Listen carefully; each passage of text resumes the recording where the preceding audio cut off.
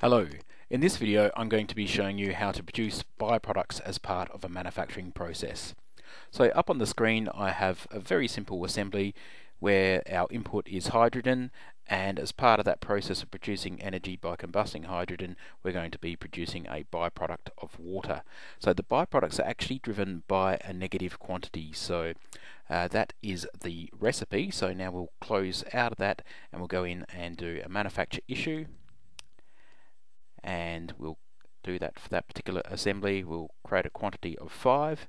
If we wanted to, we could go and generate the materials list and we'll see those quantities have multiplied out, and then when we're ready we can go back to home and then process that through.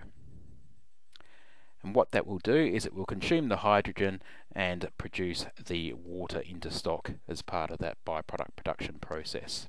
So there you have it. That is manufacturing byproducts in Sybiz Vision. Thank you for watching, and thank you for choosing Sybiz.